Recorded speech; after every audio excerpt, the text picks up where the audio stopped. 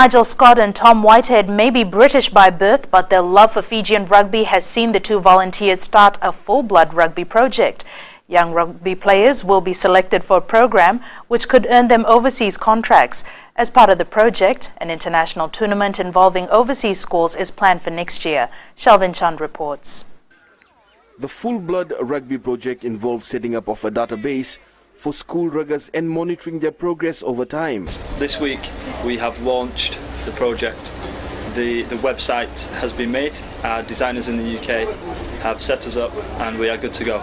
Once this is done, school rugby players will be selected to be part of the project. A screening event for the best 30 players that we can find during this, throughout the schools, and we'll be doing one-day training, teaching them like basic skills, going through drug awareness, careers, a bit of educational side to it. The bonus is the tournament plan for next year, where overseas schools will be invited. We're really going to take things to the next level. And this year's screening event is look into the logistics of hosting a small event in Fiji.